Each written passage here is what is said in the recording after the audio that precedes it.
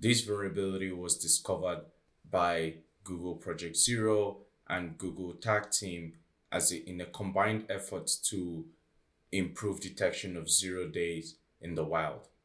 This particular vulnerability was one of two Windows vulnerabilities leveraged in the escaping of the Chrome sandbox in the entire exploit chain. The exploit chain leveraged vulnerabilities affecting Chrome and Android OS.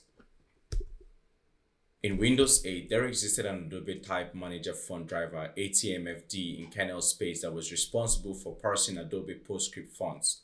In Windows 10, that attack surface has been deprivileged and made to run in user space.